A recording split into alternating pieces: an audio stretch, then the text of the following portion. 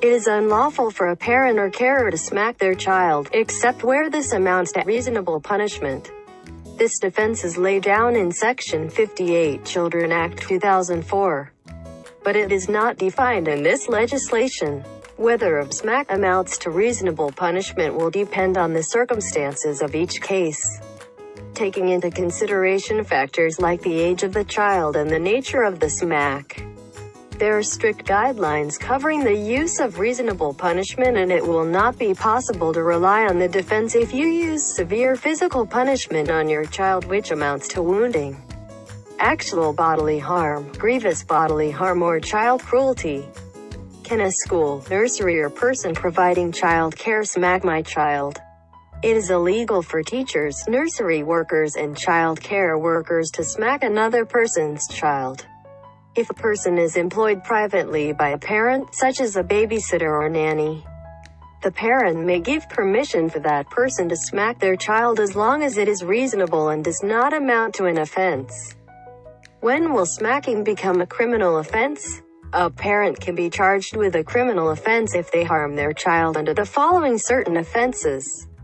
An offense under Sections 18 and 20 Offenses Against the Person Act 1861, wounding and causing grievous bodily harm. An offense under Section 47 of that Act, assault occasioning actual bodily harm. An offense under Section 1, Children and Young Persons Act 1933, cruelty to persons under 16. Determining what charge will be made depends on the harm caused to the child.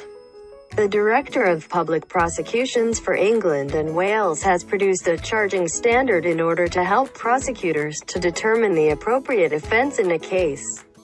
This guidance has suggested that common assault is where injuries amount to no more than the following: grazes, scratches, abrasions, minor bruising, swellings, reddening of the skin, superficial cuts, a black eye. The charging standard goes on to say that there may be cases where the injuries suffered by a victim would usually amount to common assault, but due to the presence of serious aggravating features, they could more appropriately be charged as actual bodily harm.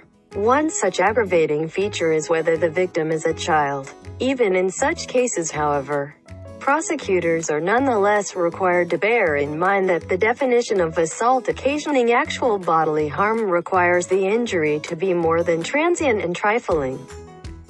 What is actual bodily harm? ABH. The difference between common assault and ABH is the severity of the harm caused, for example, loss or breaking of tooth or teeth, temporary loss of sensory functions, i.e. loss of consciousness, extensive or multiple bruising, a broken nose, minor fractures, minor, but not merely superficial cuts that are probably going to require medical treatment, like stitches, psychiatric injury, which is more than emotions like fear or distress.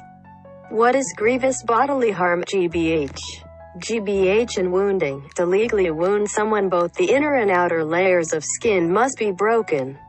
Examples of such harm are injury resulting in a permanent disability or permanent loss of a sensory function, injury which results in more than minor permanent, visible disfigurement, broken or displaced limbs or bones, including fractured skull, compound fractures, broken cheekbone, jaw, ribs, etc. Injuries which cause substantial loss of blood, usually needing a transfusion.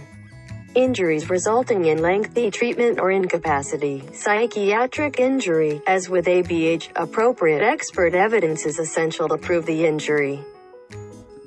What is GBH with intent? This is the most serious of the offenses and carries a maximum sentence of life imprisonment. The offense is committed when a person unlawfully, maliciously, and intentionally either wounds another person or causes grievous bodily harm to another person. To find out whether a defendant had intended to cause the GBH is a decision that will be made at court, taking all of the evidence into account. If you are charged with actual bodily harm, grievous bodily harm, or grievous bodily harm with intent, your case will be heard at court. What is the guidance of the National Society for the Prevention of Cruelty to Children, NSPCC? It can be tempting to think a smack sorts out incidents like disobedience and biting. However, it does nothing to teach your child how you want him or her to behave. Instead, it gives a bad example of how to handle strong emotions, may lead children to hit or bully others, may encourage children to lie or hide feelings to avoid smacking, can make defiant behavior worse, so discipline gets even harder, leads to a resentful and angry child, and damages family relationships if it continues for a long time. All parents have behaved in ways they regret, at times shouting or smacking. If it happens, say you are sorry, make up and try again. This teaches the child a valuable lesson. Calls to ban smacking. There is huge pressure from different organizations in the UK to change the law relating to reasonable punishment.